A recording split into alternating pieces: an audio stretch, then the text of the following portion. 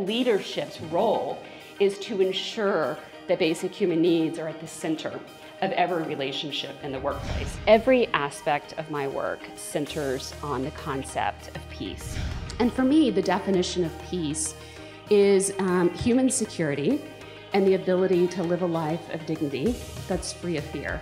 We're living in an era of the human experience where the lines between work and personal life have been so blurred that we really are thinking less about work-life balance and more about a blended life. We don't become different human beings inherently once we walk into the door of our workplaces, but we have learned how to shut ourselves off.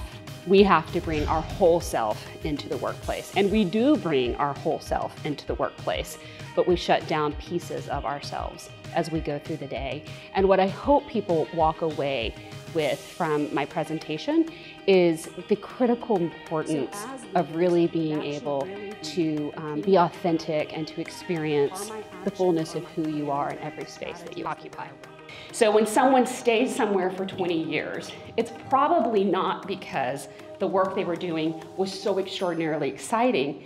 It was because the relationships they were in that organization were so extremely meaningful. Oh, she was great. It was so much information, backed by science, so it's not just opinion, which is what I really prefer. And I can tell that the rest of the audience really connected and were really interested in understanding how they could use that information to change the cultures in their company. A lot of people are aware of emotional intelligence, but the way she brought in the cultural intelligence and all the other various elements of intelligence, I found that that was a much wider spectrum that people can educate themselves on in order to increase productivity in the workforce and have people engage and feel more welcomed within it.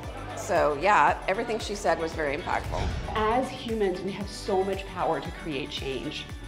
And I believe that quantum organizations are the pathway for that. What people begin to really understand when they hear me speak is that we're all leaders. We all have the ability to influence change, and we all have the power to create the change that we want to see in our own organizations.